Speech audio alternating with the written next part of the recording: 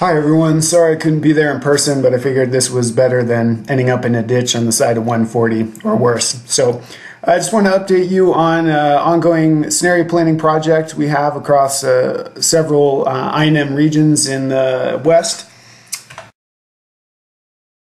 To start, how did this project come about? Well, like so many things, we were standing around BSing in a group at the George Wright Society in 2015, although we were much better dressed than this dramatic reenactment portrays. And there was some funding available for a network project, and we had folks in the conversation from the Klamath, Sierra, Upper Columbia Basin regions and Crater Lake, and some of the folks were Johnny Nesmith down in Sierra, Tom Roadhouse up in Bend, and Alice, who's right there in the room with y'all, and decided that we would undertake initiating a climate change scenario planning project. And initially we thought we'd focus on montane and high elevation. Talking with some climate change adaptation experts, we decided that we should really narrow that focus due to our limited resources. So we picked two species to focus on, these that occurred across all of our regions, had a fair bit of monitoring behind them, were of conservation interest, and were relatively phylogenetically disparate, as you'll see. So these were really a weird rabbit and a craggy pine tree, the American pica and whitebark pine and its associated five-needle. And more than what I just listed, they have high range overlap. During the last glacial period, they had range expansion, greater connectivity and gene flow than they have now, and have recently, especially recently, experienced range retraction and fragmentation. And there are likely critical refugia within our parks regions that will be very important to them potentially surviving the current we have right now. And this is likely true not of these two species, but many of the other montane specialists with which they share these systems. So hopefully more broadly applicable. What is scenario planning if you're not familiar? Well, basic idea is the future's uncertain, especially in light of climate change. So scenario planning is a tool of climate change adaptation. A more formal definition, it's really a creative way to think about possible futures with high levels of uncertainty, high levels of complexity, and low levels of control. How can we think strategically, creatively about these futures and how we might deal with them? If you Google scenario planning methods, you'll get a range of details. You'll probably get some figures like this, some snazzy diagrams. This one from the Climate Change Program. Here's one from Fish and Wildlife Service. When you talk to experts, they say really it's a flexible process. Don't be too encumbered by one of these models. So how did we go about it to meet our particular needs? Well, we built a suite of teams from across the regions. We hosted a couple workshops, one for each of our focal species, where we identified key drivers and uncertainties. And then we're still integrating then that workshop output with current literature to ultimately help inform future scenario narrative development, as well as other next steps, which would include, of course, actionable management options. So what have we learned so far? I'll break this into two parts, the process and the content itself. So I think the process is important. What have we learned? If you're going to undertake this yourself, keep those initial teams small. I would say 5 or 6 people, and invite people who really have an inherent interest in the project rather than their own agenda, or they're just of high status, or it's convenient for them, or they want something out of it like publications or funding, but really want to see the project succeed in and of its own right. And include a scenario planning expert, especially one that has good experience and background in natural resources or whatever the focus of your project is. For our region, that's Holly Hartman. She was just invaluable in our pica workshop, incredible background knowledge and information, was really able to keep our conversations focused and aimed towards our ultimate goals of scenario planning and actionable management. During workshops, really have clear goals and outcomes, be clear what you want people to do, provide some framework, but be flexible, allow for novel insight and some rabbit trails. Have conversations with the team before the workshop so people come in kind of ready to go, understanding what you're going to do and scenario planning, climate change adaptation. Get everything down. Have a large whiteboard where you can display the ongoing conversation and its evolution for everyone to see. Of course, keep everyone fed and watered before and after. And expect the challenge then of getting a lot of information and then trying to figure out how best to communicate and summarize and communicate that. So, here's many hours of work during a Pika workshop. How do we take this and then make this useful? And that's one of the things certainly we're doing now, and I'm doing right now. Expect taxa to vary greatly in the amount of information available. I mean, we all kind of know this, but when you're digging in, it can be hard when you're thinking about a different taxa and you want to answer the same questions for each taxa. So if we do a quick search on Google Scholar, we see exemplified here that whitebark pine has a lot more research behind it than American pika does. We'd be a lot better off if we were studying, say, gray wolves, and even better off if we wanted to do climate change scenario planning for fruit flies. But it'd be information, we'll come back to that. So out of that flow diagram I showed you, we've identified a range of overlapping categories. We can fit these key drivers and their uncertainties into these overlapping categories: geology, climate, biology, ecology, sociopolitical factors, and technological factors. I don't have time to go into all these aspects and explore some of these key drivers. Okay, so in terms of climate, precipitation and snowpack are the big ones. We know temperature has a fairly high certainty of continued warming. We've seen a lot of warming. This is results for Crater Lake from work Bill Monahan and Nick Fisichella have done. But precipitation, much less clear. There are some trends, but it's highly variable in space and time.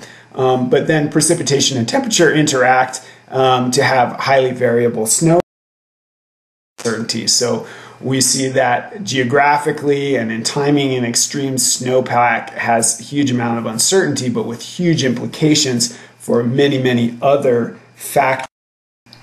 But we can use this information, say we were to just use these two factors to inform some potential scenario narratives, from a ski industry or a skier perspective. Here's what those might look like. From one extreme where, get out the beater skis and hit the rocks to, Warren Miller's ultimate daydream of a much snowier future. So where do we fall into these? We can then use these scenario and think about how climate uncertainty can drive uncertainty in other key drivers. So these key drivers, of course, have their own inherent uncertainty, which is amplified and interacts with these climate uncertainties to generate even greater uncertainty. So things like hydrology and soil properties, fire dynamics, mosaics, patterns, phenology, species interactions, the competition, encroachment, invasion, pests and disease, both enzootic and epizootic, novel diseases, emerging diseases, the phenological synchrony of multiple species and how they might be becoming mismatched. We can think about how all these combined impacts ultimately affect individual fitness, connectivity of populations and habitat and their gene flow, and persistence of populations and metapopulations, which these are ultimately the things that we are concerned about. We also expect some uncertainty coming from lack of natural history knowledge, what I mentioned before. So for pika, there's a lot of missing information. There is for whitebark too. Just fundamental natural history within and across regions and across the whole species. Things like reproductive variation in space and time, individual mortality and turnover and its drivers, dispersal capacity, rate, frequency, across ages and regions. Physiological tolerances and its impact on fitness and how those play out across different environmental factors. Adaptive capacity versus plasticity and how these vary across time and space. So things like dietary plasticity. I mean, we have Columbia River Gorge pika eating tons of moss, right? And then the phenology of these species. I mean, fundamental aspects of biology that we understand very poorly, and especially how they interact with climate and environmental drivers. All of this uncertainty also varies across space at a landscape scale, across diverse biogeographic landscapes, which our regions represent, from the Sierra Nevada, Crater Lake in the southern Cascades, craters of the moon out in Idaho, Newberry Crater. All of these landscapes vary widely. Research from Castillo et al. At Crater Lake showed that topographic complexity was one of the top factors determining pika dispersal. And we see incredible topographic complexity across all these regions. So what does that mean for a whole range of factors? A large source of uncertainty, and something that we need to better understand, and will drive the need for regionally specific scenario planning because of many of these differences. There's also scientific uncertainty. This could maybe fall under technological, but we have many competing species level models of future change. How do we better understand these and reconcile these? Understanding huge scientific uncertainty over understanding things like genetic and functional connectivity, adaptive capacity, and local adaptation, which are key in the replaceability of populations. And there's a need for reconciling modeling efforts. These can be challenging to decipher from scientists, and especially for policymakers and managers. There's a hugely confusing mix of methods, conflicting results. Results can seem impenetrable and confusing. How are they all connected? So one of the things we're working on is developing model genealogies. This example here is for a number of projects on Colorado River flow projections. So how can we sort of map the connections between all these projects and make them more understandable in a sort of genealogy or phylogenetic context? So we can go on and on about biology and ecology. I'd certainly like to, but there's a lot more. I was very naive going into this and really mainly thinking about biological and ecological issues, but there's a lot more. There's sociopolitical and technological factors and their uncertainties, and these are equally important. So really, I tend to now just sort of thinking of it as change scenario planning. For example, millions of people around the world, when I say pika, are gonna think the picture on the right when I'm thinking the picture on the left. But in terms of feasibility and constraints, they're extremely variable and uncertain as well. So things like funding, the sources and amounts and priorities. I mean, now probably more than ever are these uncertain, or at least as we head into 2017 with changes in our political situation, to say the least. Long-term monitoring, funding for long-term monitoring has always been challenging. Long-term programs like the White Pine Blister Rust Resistance programs, and these are like sending a kid through college. Policy management in designated wilderness areas is a difficult subject, and many of the populations of both these taxa are in wilderness areas. Single species versus landscape management perspectives, support for proactive management as opposed to just reactive management, as is often the case. How do we address perceived risk versus reward? Uncertainty here, for example, assisted migration, something very controversial, high risk, potential low reward versus increased functional connectivity, something that's low risk, but potentially high reward in the end. So another key thing that emerged out of our conversations is this icon problem we see for these and many other species. We have our Pikas in Peril research project, which is a catchy title, but when species become iconic in terms of their sort of perilous situation, they tend to think of them being in trouble everywhere. But some icons have the capacity to persist, and that includes these two. there's an opportunity to educate people here about the complexities of persistence and promote a perspective of optimism towards facilitating adaptation to future change.